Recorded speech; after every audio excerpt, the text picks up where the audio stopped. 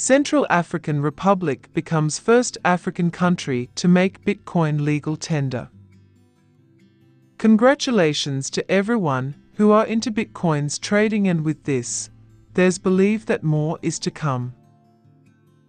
The Central African Republic has voted to make Bitcoin legal tender. This makes it the first country in Africa to do so and the second globally, behind El Salvador.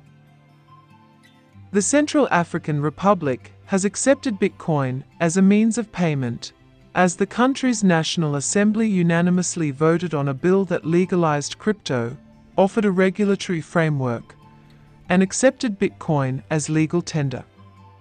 This makes the Central African Republic the first country on the continent that accepts Bitcoin as a currency. The Central African Republic has voted on a bill that accepts Bitcoin as a currency. The bill also provides a regulatory framework for crypto. The country joins El Salvador in making Bitcoin legal tender, and it will be interesting to see how the development pans out. The Trust Project is an international consortium of news organizations building standards of transparency. This makes the Central African Republic the first country on the continent that accepts Bitcoin as a currency. The Central African Republic's economy is in need of some rescuing, so the country's officials have agreed to use Bitcoin and crypto to boost the economy, along with using technology to generally digitize it. It joins El Salvador in making Bitcoin legal tender, and is likely to incur some scrutiny from global organizations. The draft for the bill was submitted by the Minister of the Digital Economy, Post Services, and Telecommunications, Gorna Zako, and the Minister of Finance and Budget, Calixte Ngonongo. Some of the officials have said that investing in new technology and cryptocurrencies will be to the benefit of citizens, though it's unclear what the broader solutions will be.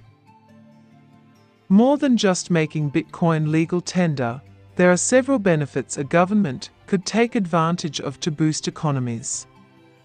Smart contracts can be worked into multiple use cases, and this could really speed up and lower the cost of some fundamental processes. Will more countries accept Bitcoin as legal tender?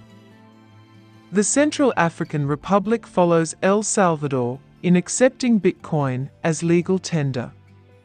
This is a controversial stance for most existing financial institutions and governments, who fear that doing so will fester macroeconomic risks.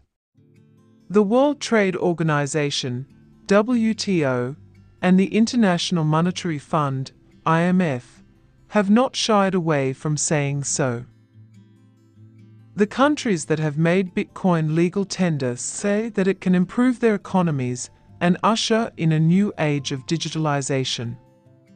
This has yet to be completely proven, though it is still early days for El Salvador, which is spearheading this movement.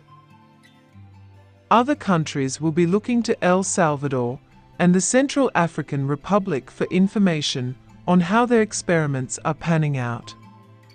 It's unlikely that most countries will make Bitcoin legal tender, but they are likely to be more accepting of crypto and its everyday use. For example, Colombia is seeing more crypto ATMs. Thanks for watching. Please share, like, and subscribe. Thanks.